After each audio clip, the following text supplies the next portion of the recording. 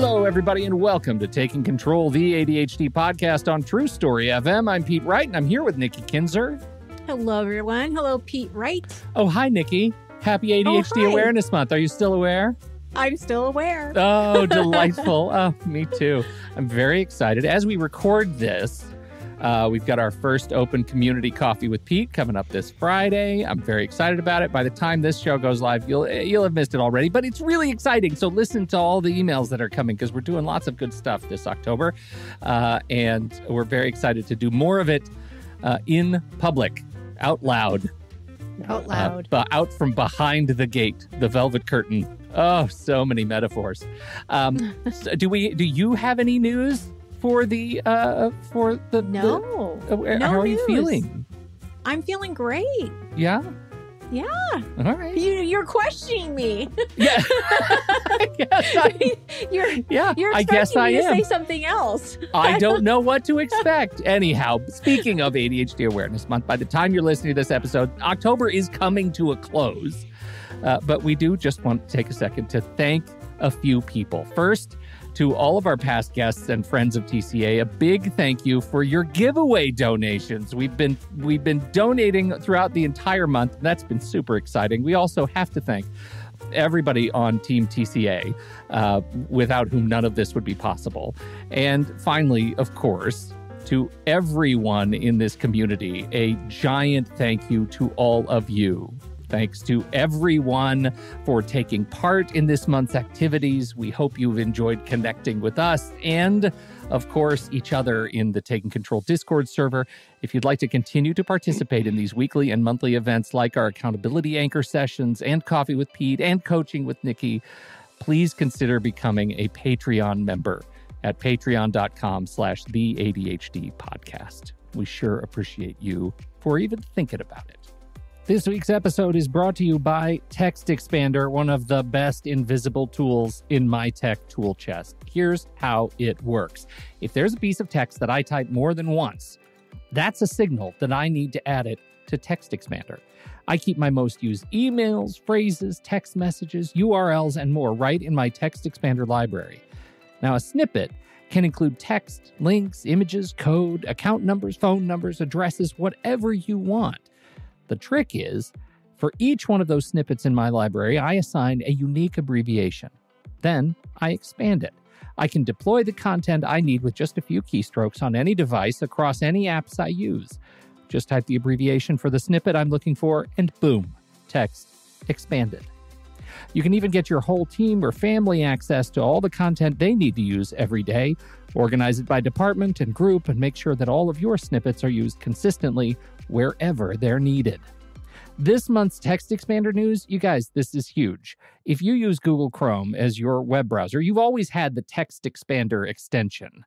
But this month, the team at Text Expander has been working with you all in mind, because now the Text Expander Chrome extension is the full Text Expander experience. That's right, they have completely overhauled the extension, and now, if you live in Chrome, use a Chromebook, can't install apps on your computer, but do have control over your browser, you can access all of your snippets and manage them right there, right in the browser. And because it's the same app you're used to, you can continue to share your most used snippets with your family or your team right in Chrome. So, if you haven't updated the extension yet and you already have it installed, or if you just want to get it in your Chrome, head over to the Chrome Web Store and get it installed today. It's fantastic. With Text Expander, it's all so easy. Also available on Mac and Windows and iPhone and iPad. And for listeners of the ADHD podcast, you can get 20% off your first year of service. Just visit takecontroladhd.com/textexpander and you will be whisked over to our page on their site where you can get started. Again, if you get started now, you'll save 20% off your subscription for that first year. The way we work is changing rapidly. Make work work the way your brain works by saying more in less time and with less effort using Text Expander. Our great thanks to the Text Expander team for sponsoring the ADHD podcast. And now, let's get on with the show. Welcome back, Taking Control Hall of Famer James Ochoa for appearance number 9.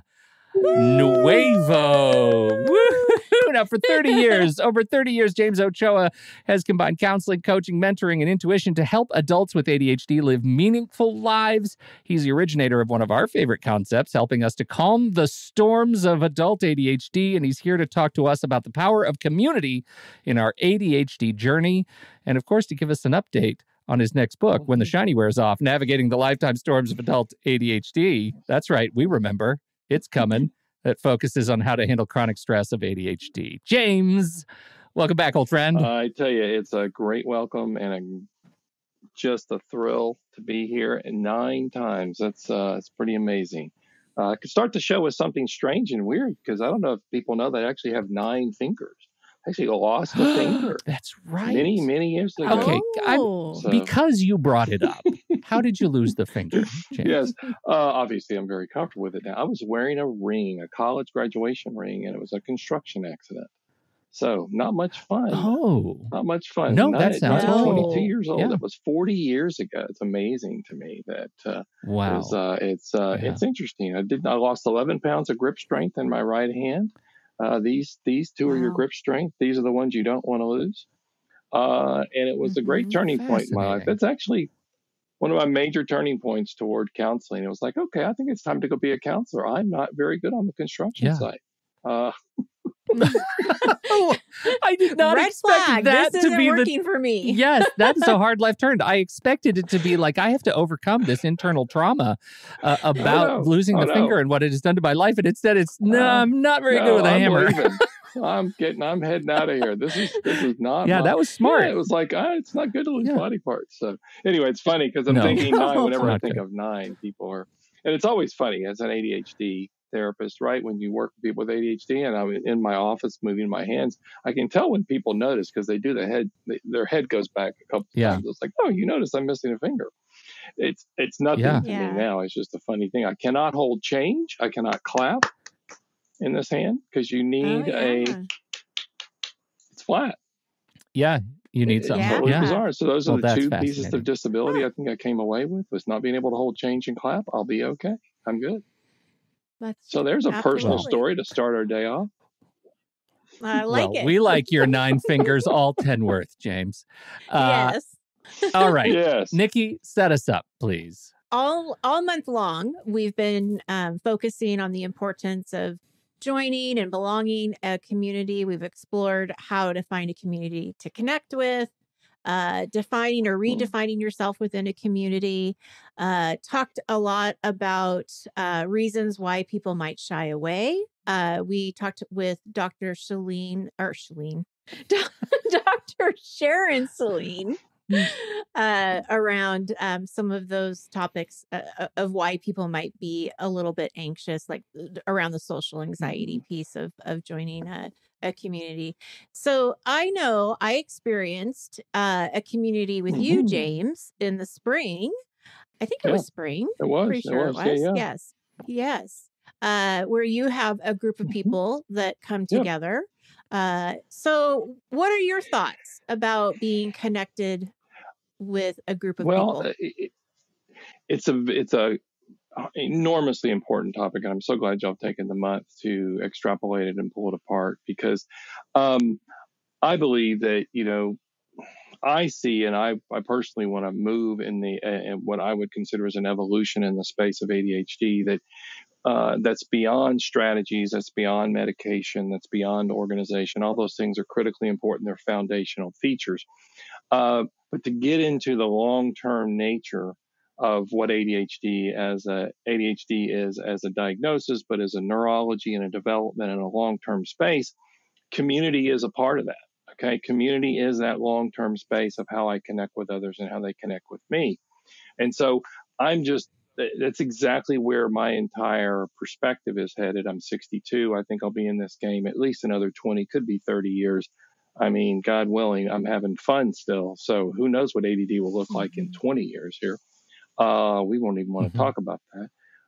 But the reality is that community is critically important as a nature of connection between us, and it's a core space of who we are that builds what we're going to term as internal safety.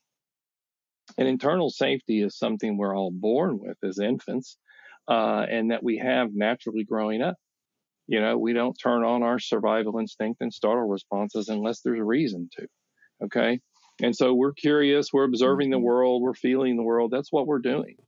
Okay. And so to me, community starts two places. One, it starts externally in how we were cared for, but two, it starts internally on, how I oriented to my sensations, feelings, states, thoughts, all these things.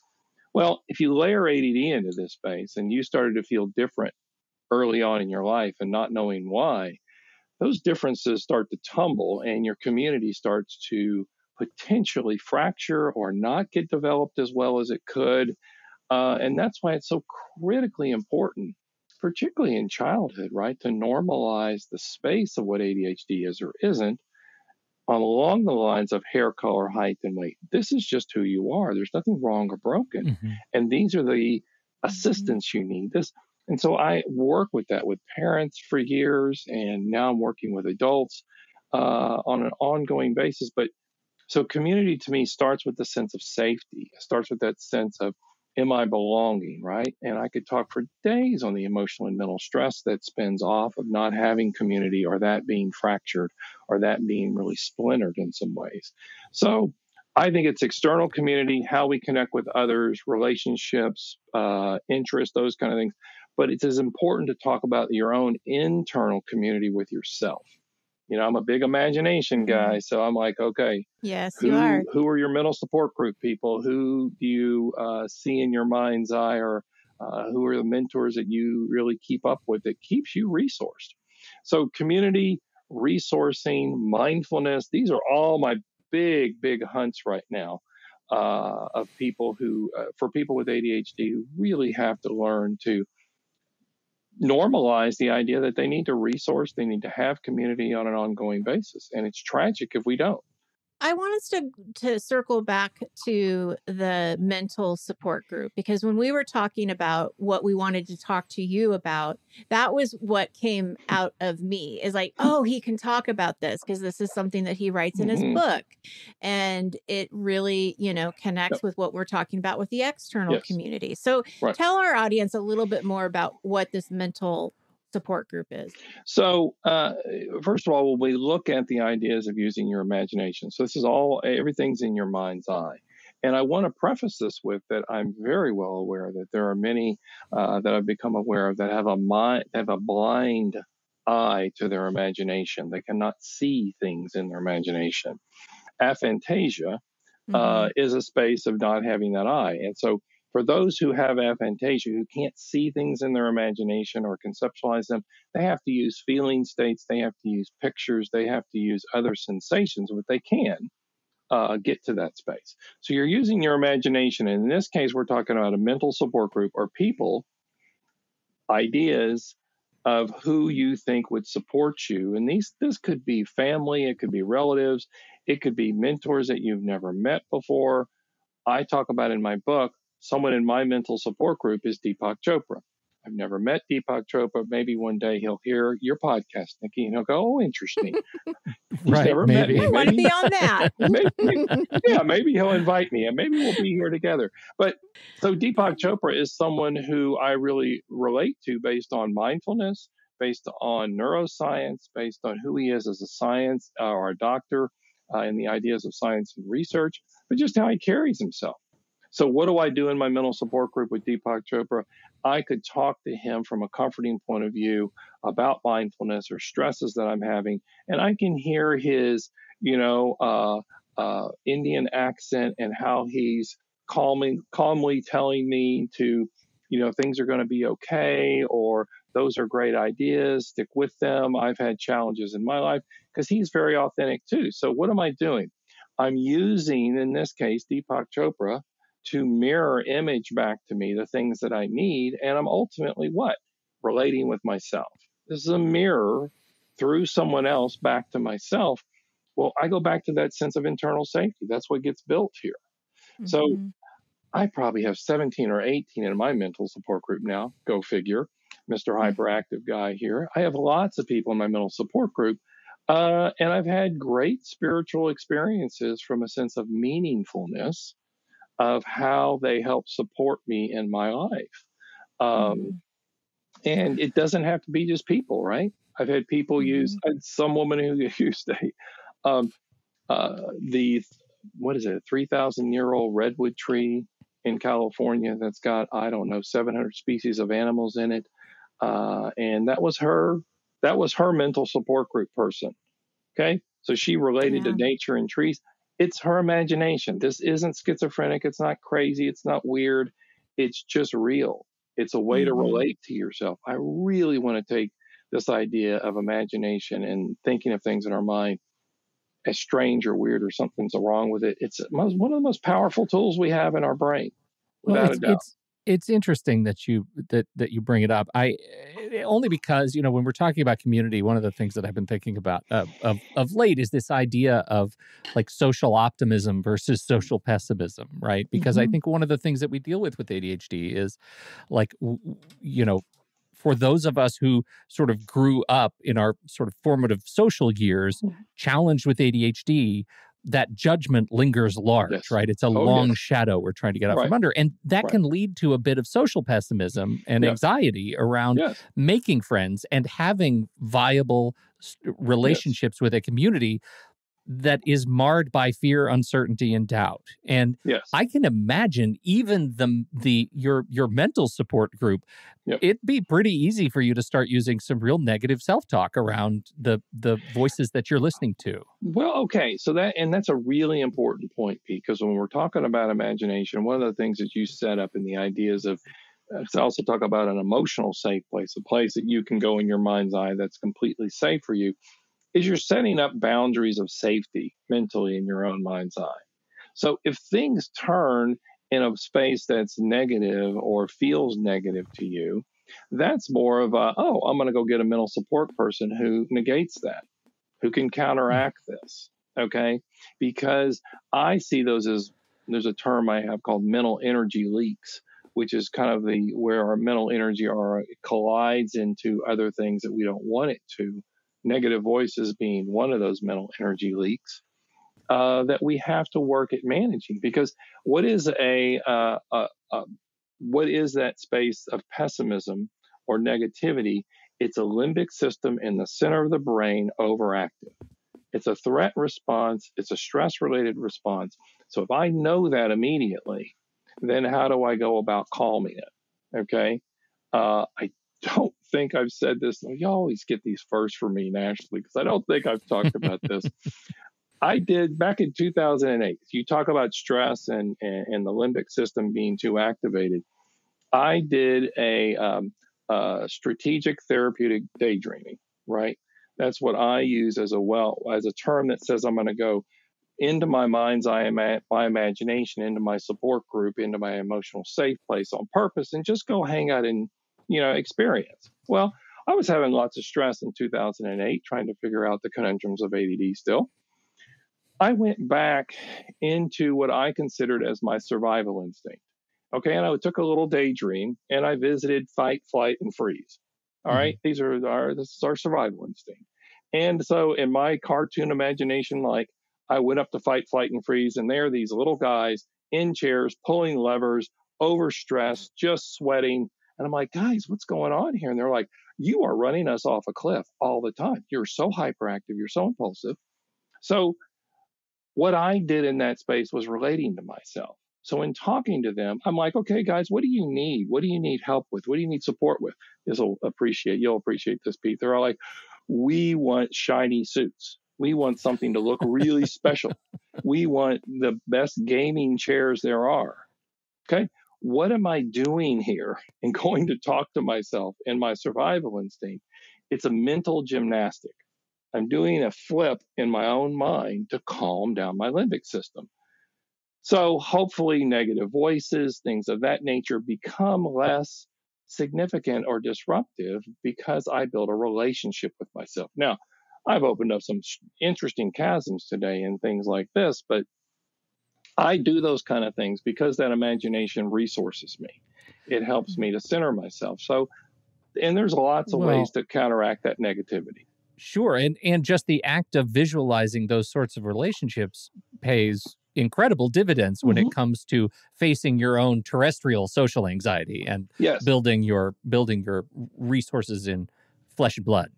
exactly. So going into a social situation, I could take someone from my mental support group who is supporting me, who is riding on my shoulder, so to speak, or is like, you're okay with this. And it's okay it's those conversations with ourselves that, I don't know, we still pathologize too much, or we say there's something wrong with them versus something right with them. That's one of the healthiest things you can do, is have an ongoing dynamic conversation with yourself in a meaningful way. God, we just do not do that very well in this, in my opinion, from a mental health point of view. I don't want to linger on social pessimism, but it's something that I think comes up, and I'm eager to get your thoughts on it. This idea that I've got people in my own family who feel this way, who have aligned their perception of their introversion, extroversion, their place on that scale, with their need or lack of need of community or friendships. And I have enough friends. I can only maintain a single best friend or two good friends. Like I can't handle any more than that. What's your take on folks in that position? I mean, I'm kind of trying to be sort of judgment free, because I know I have some close relationships. I try to have more, but when we're talking about introversion, extroversion, we're talking about the need for social connection or community with others, or connection with others. I do think there is a personal profile everyone has on the ability, the desire to want to connect to others. Am I energized? Am I not? Do I feel better in kind of resourcing myself as an introvert, or being away from that? But I think this is where COVID completely changed things from a social muscle point of view, because it put us all in prison, in my opinion. We had the mentality that we were limited in our freedom at some level, and that feels like a prison to anyone who's in that space. It doesn't matter your circumstances. So mentally, we all went through this stress, but we now have an orientation that says, we have a social muscle. It's like, okay, do I want to be out there? Do I not want to be out there? So I believe, though, the core space is we are interrelated beings. We connect to each other, and that's how we survive. Okay? But what that is, we are not a sole surviving species. We are a group surviving species that connects with one another. So your introversion, extroversion, I think that it's a personal profile that you look at. How much do I need? What do I get from it? But so much of that is built out of old history, anxieties, really negative talk, or things that didn't go well. So I'm a big proponent of setting yourself up for success through common interests, meetup groups, go and do things on the periphery socially, but be around people in a way that works for you. Okay, that is meaningful, that gives you some sense of self. And I do find people who prefer to be quiet or by themselves, but if you ask them in a mentally healthy state, they have community in their own mind's eye, or they have community with a church group or a social group when they want to. There's nothing off with that. Does that make sense, or is that some... No, I think it makes a lot of sense to me, because I think you just described me. Honestly, because I know that I am probably more introverted, and I get my restoration from being alone. And so I see that about myself, and it takes a lot of energy for me to do a lot of small talk, like at a party. So I know, and it's this complete opposite for my husband, and he thrives on that. But I kind of know what my limit is, right? Like I know how long I might want to stay there. I know that I can leave if I want to. I know who I want to invest more time in. And I'm okay with saying no to things that, I don't have the mental energy to take on at this point. But you're right. There is still a very much a sense of community. It's just that I also am totally fine being by myself. Yeah.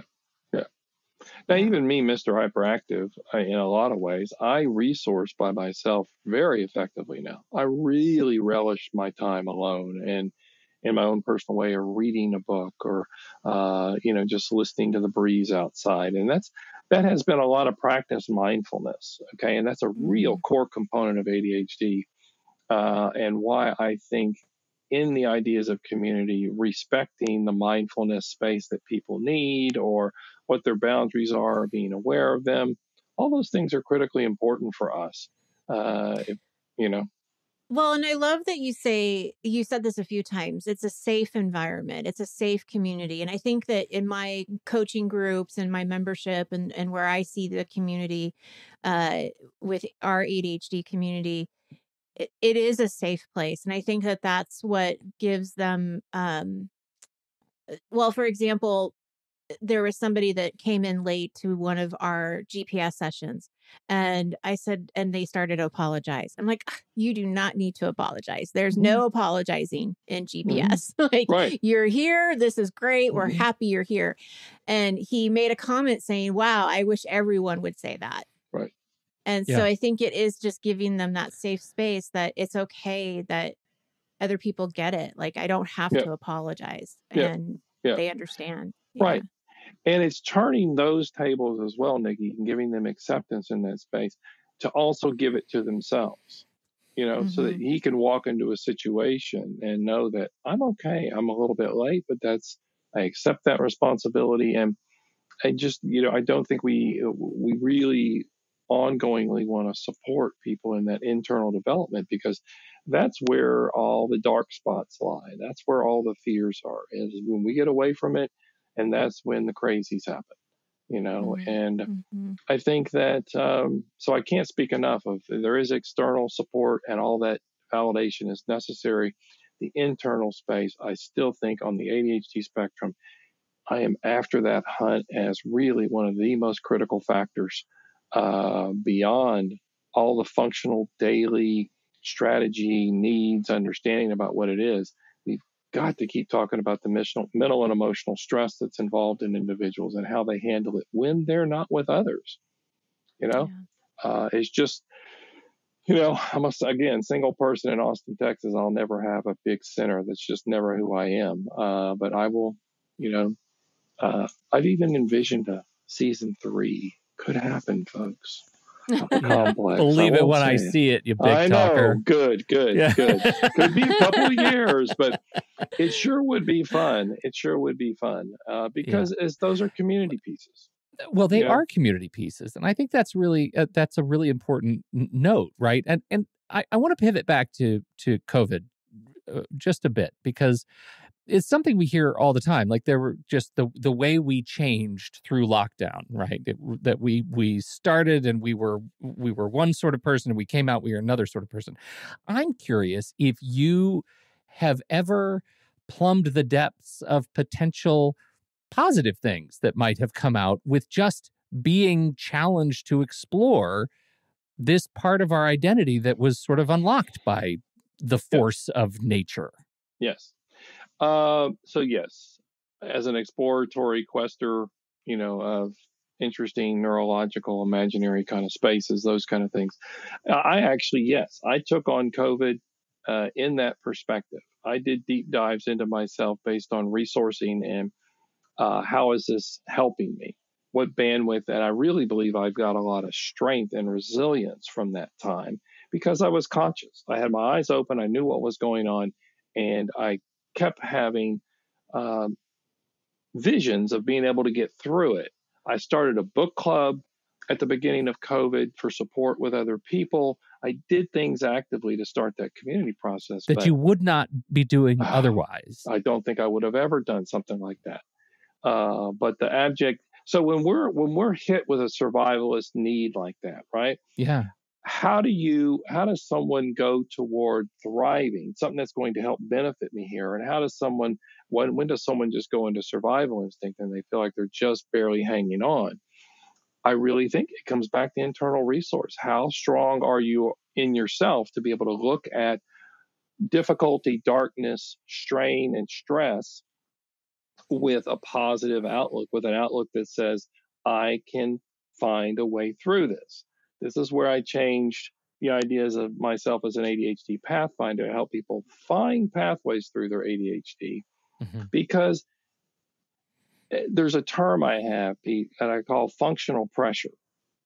Okay. Functional pressure is how do I consciously put pressure on myself in a way that's meaningful, getting things done, organization, follow through. But in this case, how do I put enough pressure? Because the body responds to pressure if it's not too much. Okay. We have pressure all the time, expectations, obligations, relationship. So we want to have that kind of resilient knowledge. And this is where, okay, so I've done deep diving into breathing and cold water techniques and all these other pieces for resourcing my body. And I think it's because you can really gain strength from that. So with COVID, what did we get from it? I think we became stronger if you remained conscious throughout it and didn't feel like a victim the entire time, and that you were being, just lambasted from 10,000 different ways. Now, we all went through grief. Mm-hmm. I know people who died very close to me, no fun. And so that was the reality of the situation. It still is to some degree. Right. So I don't know that, but that's how you do it, Pete. You really have to, you have to be resilient in that space. Well, and I think you just hit it, that this whole idea, and I want to connect it back to community, that sure, that in fact, the community that comes out of something like the stress of COVID is a different sort of community than you might be just maybe taking for granted in your day-to-day without that experience. And so I think it's sort of important that we take the time now that years have passed to reflect on who we did become as a result of COVID. I'm a different person than I was before that. I'm a different person than before, Dad died from it. Like, I'm a different person as a result of the grief and the people and the resources that I called upon to help me through that piece. I would not have done it the way that I did it were it not for the societal stresses that we were under. Right. And I don't think I've ever said it out loud. I'm grateful for it. Yeah. That's a big thing. Yes. And that's a turning point for you personally, but for many people to be able to say, okay, I get the depth that I've created as a result of it. And I'm not glad that it happened. I'm grateful that I've learned from it. Okay. Would I have chosen it? No one's necessarily going to choose that kind of pain. But you can find gratitude. So appreciation and gratitude, right? One of the other elixirs of life. Yes. And by the way, I tell my ADHD couples, if you're looking for, the one key element in a relationship, particularly around ADHD, but in any relationship, is where's your appreciation gratitude meter?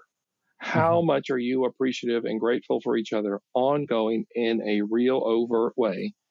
As I've said, I've never had a couple who's come in and said, okay, I've been appreciated too much. Too much gratitude here. Stop doing that. I'm too grateful. They're too nice. Oh, too nice. kind. There's something. Yeah. It's like, no. And when I hit that meter, then the couples don't come back because they're happy with each other. Yeah. So appreciation and gratitude, as you're talking about, Pete, that's a really important threshold. But it allows, when you do that with ADD, it's critically important to be able to look at what ADD is or isn't. And with community, it's critically important because it validates your experience. You witness yourself in others and getting better. And this is why your GPS sessions and all the coaching pieces and I'm going to make a coffee with Pete at some point here. That's just too much fun. I don't drink coffee anymore, but I will make a coffee. Okay. We accept with tea my drinkers. Tea. Okay. Yeah. Okay. That's good. I have great herbal teas. Yeah. But no, those are critically pieces. This is why I started the ADHD Town Hall last spring you were referring to. It's in its 4th season, get ready to start this month. And it's a blast. It's just the funnest thing I do because I want to help people connect to themselves and connect to others so that we normalize what's happening here. Validation. I'm stuck on that word just as soon as you said it, because it is so important, isn't it? To feel like your feelings are validated. And I think when you're in a group of people, when you're in a group of with a group of people who understand and get where you're coming from, that automatically validates it. And I think it also just makes you feel better that you're not the only one thinking Yep. this, Yep. Yep. you know, and Yep. that I'm not the only one that it's happening to. Right. Well, and we can circle back to safety there, because you're seeing yourself through and in others. And in that self of seeing yourself through and in others, and they're struggling or having the same feelings I have, now where there's a community of camaraderie, of connection, I'm not alone.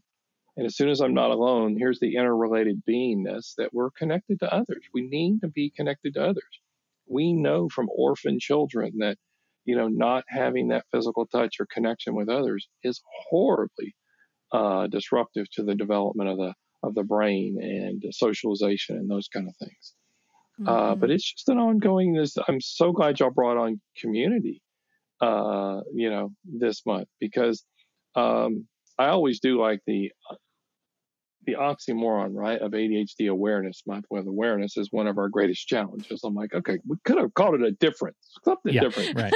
ADHD Celebration Month, or ADHD. Right. I want to turn the tables just a little bit as we kind of lean toward the sunset of our conversation today. And that is, it's easy for me to continue to be considerate of what I'm getting out of my communities and what I'm asking for from my communities and my involvement in it. But that can, over time, feel like a selfish act. And if I am going to be a good member of a community, whether it's my D&D group or my church group or my whatever group it is, or my online group, part of what community is what I put back into it. How do you talk about being a good community member, particularly in a time of strife? The first thing I say there is a statement that says, when we give to others, it's a universal fact that we always get back more than we have given, either through appreciation, gratitude, connection, kindness, all these spaces. So the idea that I'm in a community and I feel like I have to constantly ask for my needs to be met, but not to give to others, it's an unbalanced equation, and you'll feel it. The individual feels it. And so I love community where there is camaraderie built into it, meaning we are all doing things together. We're helping each other out. Everyone is looking at their resources or how they can be a part of. And so someone who comes in that space that they have overt needs, or their needs are greater than what they can give yet, that's a process of filling up a cup, to where then they're looking at their talents. How do they give back to that community? But I just think it's a two-way street all the time. And those who feel like they're constantly just taking from a community, missing half the equation, because they don't realize what they would get back by giving to others. And I think that, like I said, if you have systems built within communities so that camaraderie or the give back is a part of the community, it changes the perspective, because everyone understands what, the expectations or the rules or the agreements are. And I think that helps a lot. I was browsing, doing some research for another episode, and I ran into this quote. Speaking of the trope, the glass is, half full, it's always full of something. And this is Philippe Cross, who says, in my case, my view is, of course, there is only one possibility. The glass is actually always full. It is part full of air, the other part with liquid, but it is always full. And that just warmed my heart this morning when you think about the balance of what you give and what you have to offer your sort of community, your support group, when contrasted with what you are taking from it as a result to keep yourself healthy and strong and connected. And this is also where, when you think about just being in a community and being present and sharing your story courageously, is a part of giving to others. That's one of the things we have to realize, that vulnerability is important, because that's how others open up and feel validated and feel connected with. And so Yeah. authenticity is a big part of community, and really allowing people to be the unique individual selves that they can be. And it's one of the things I really feel healthy about, is having gotten to that space that I'm just who I am in my community. When I go to talks and do speeches or trainings, you're seeing this is who I am now. And that's who I am on watching a baseball game. It's like, Yeah, but how long did it take you to get there? Too many years. It's kind of the answer I was vibing. I mean, me too, man. Me too. It does. And it's an evolution, right? It's a honing, but I do think that it can happen sooner for individuals with the validation process and what we know around ADHD. It happens sooner because of, to me, what we know about it. I look at my son. I look at now he's a mentee, someone named Colin in California that I talk with, and both of those were raised in very supportive ADHD environments. Not that they don't have storms and challenges, sure, but they just like who they are, and they feel good about who they are. They're able to give back, and so I think it starts from the bottom. I did a parenting talk for a great dyslexia school up in Seattle. Not Ross and Saunders, that's in Austin. Hamlin Robinson up in Seattle, that is still getting a lot of airplay on ADHD and parenting. And that's something you could put in the show notes if you want to. That's a really good way for parents to think about ADHD and how to help kids be supportive in understanding who and what they are. So this is great. It is great. Let's talk about here we are talking about community, and we already teased it. There you go, creating your own community.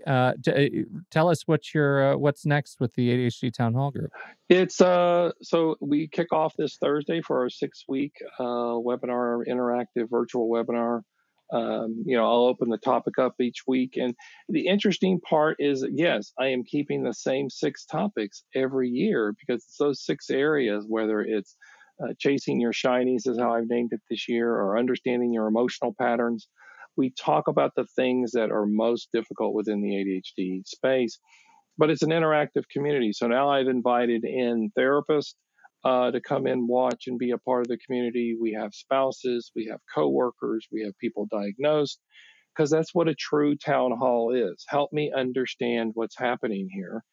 And I can't describe the excitement I have. It's been my 4th season now, and I can just see this being like, I feel like some Seinfeld episode that's happening. It's like I can't predict it. And so I'm excited about what's going to happen next. But it starts this Thursday. It's 6 weeks. And do recordings of it so you can watch them again for the next 6 months until the next town hall starts. But I'm building a community. I want folks to come back and have fun in it twice a year.